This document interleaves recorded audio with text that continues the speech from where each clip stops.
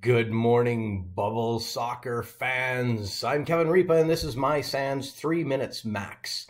You'll recall in the last few days I've given some defense expert styles of talks, and prior to that I had talked about using things like screenshots as evidence. And I want to just expand on that a little bit. We've got some comments from the videos, and we love the comments. So thanks for sending those in.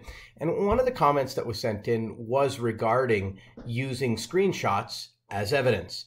And the question was, is that to say that we can never use that? Because sometimes that's all we can get. Well, folks, that brings us to something called best evidence. Best evidence is something, is a concept where if you don't have the original and you have a good reason why you don't have the original, then what you present can be accepted as best evidence. In my talk, I had said that if you don't have the original and you want to provide a screenshot or something like that, it's kind of up to the judge to decide whether they want to allow the evidence or not. And some of that has impact from opposing counsel as far as what might be allowed and what might not.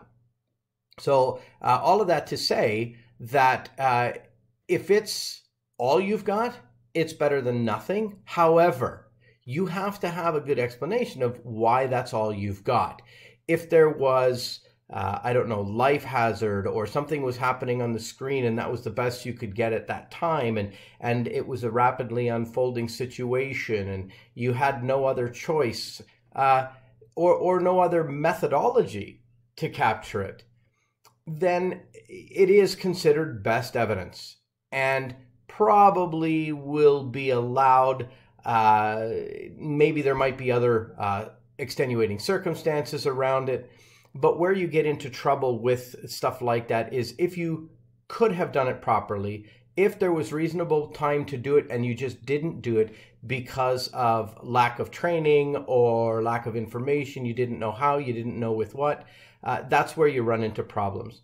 But definitely the takeaway here is I want everybody to understand, I wasn't saying that oh no, you can't take screenshots. That's going to be unacceptable. I'm saying that we can't validate the evidence if it's just a screenshot. But if the screenshot is best evidence, then it's perfectly fine to introduce because it's better than a slap in the head with a frozen squirrel. So we're going to go with what we've got. So in the meantime and in between time, that's it. Another episode of 3 Minutes Max.